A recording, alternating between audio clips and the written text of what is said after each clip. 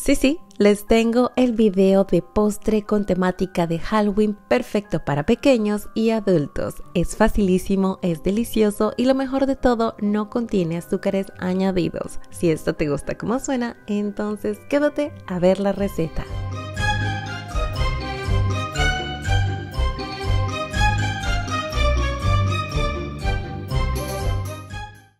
Para hacer este sencillo postre de Halloween vamos a estar haciendo una panna cotta básica a la que luego le vamos a añadir diferentes sabores como calabaza y cacao.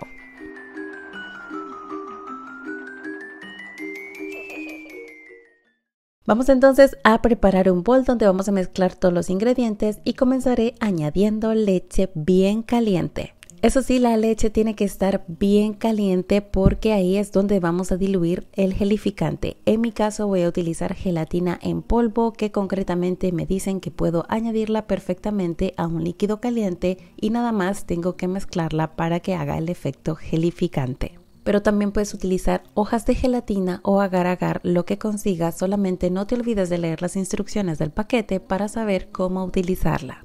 Ya que añadimos la gelatina, vamos a mezclar esto muy bien hasta disolverla por completo. Añadiremos vainilla para darle un toquecito extra de sabor y de manera totalmente opcional y a tu gusto puedes colocar endulzante.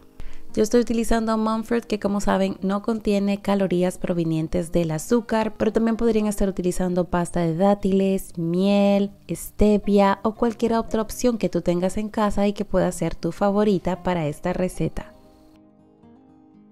Añadiremos yogur o simplemente coloca más leche, esto lo dejo a tu gusto. Lo mezclamos un poquito más y listo, ya solo nos queda colocarlo en el molde. Aquí puedes utilizar un moldecito de vidrio que tengas por ahí en casa o también puedes utilizar un molde que sea como de cartón y con tapa por si tienes que llevar este postre a una escuela o a tu trabajo. Y ahora vamos a llevar esto a la nevera.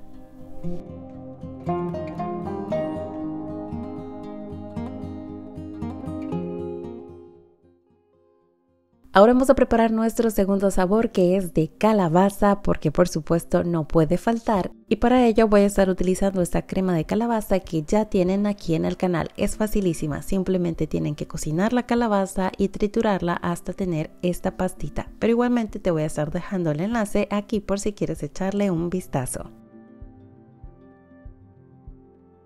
Mezclamos entonces leche bien caliente junto con la gelatina o grenetina en polvo. Añadimos puré de calabaza, añadimos endulzante y por supuesto un poquito de canela en polvo para darle ese toque otoñal.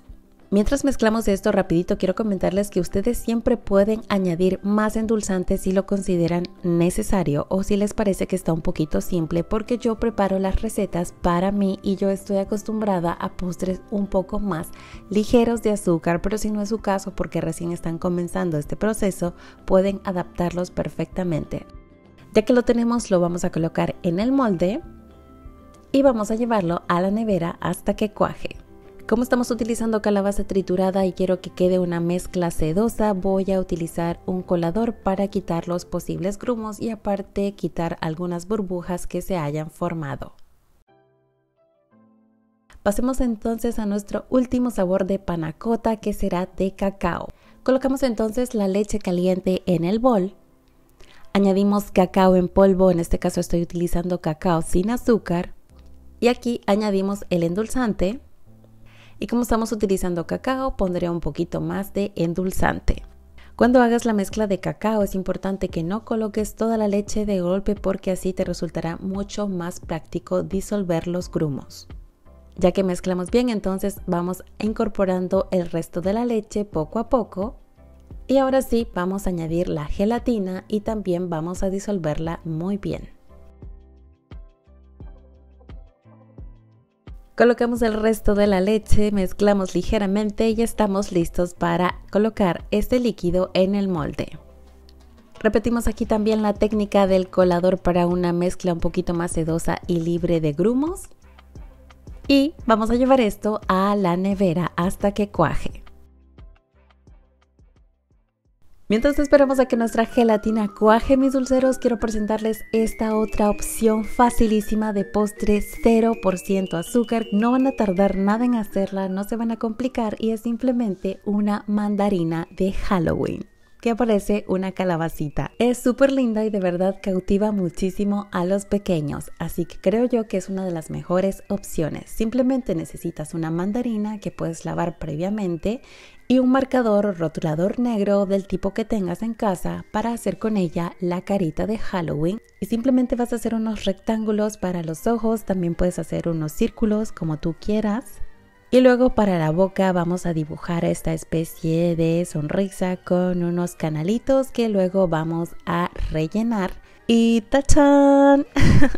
Así de fácil, así de rápido tenemos el postre para Halloween perfecto, cero complicaciones y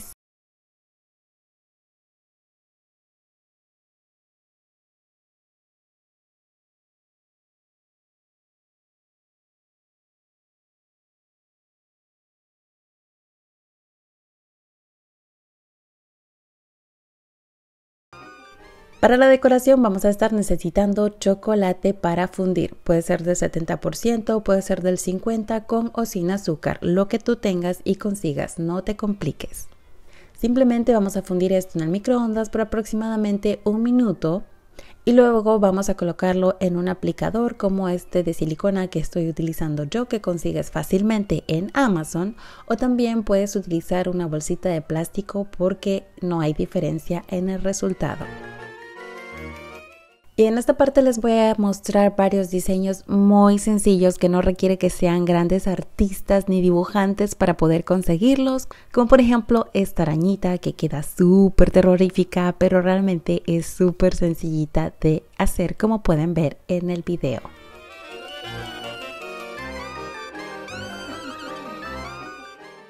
Algo que me encanta es que sus niños pueden perfectamente participar en la elaboración de esta receta o incluso dibujando si es que pueden hacerlo ya. En la panna cotta de calabaza voy a hacer nuevamente una imitación de calabaza de Halloween.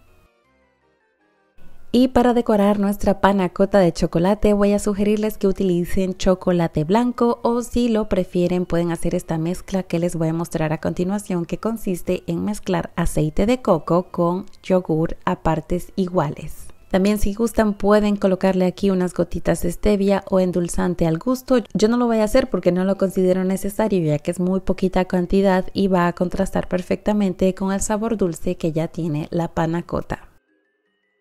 Que tenemos algo así, entonces con ayuda de una cucharita vamos a colocar una porción sobre la panna cotta de chocolate y vamos a hacer un movimiento como intentando formar una capa de fantasma. Con la misma cucharita vamos a sacar los bracitos y con el chocolate negro que tenemos fundido vamos a crear la carita haciendo primero 2 puntitos para los ojos y un puntito un poquito más grande para la boca.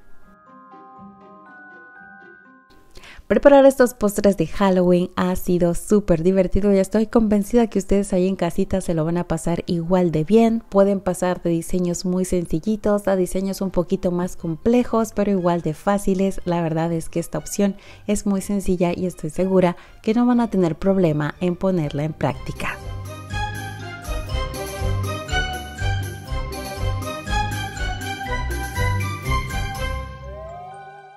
Cuando terminé estaba muy emocionada con cómo se veían los diseños, así que preparé una especie de bandejita de postres de Halloween para mostrársela a mi bebé que justamente estaba disfrazado de dinosaurio.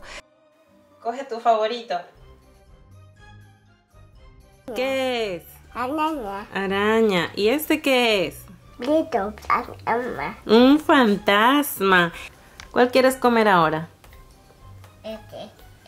De araña. Ok.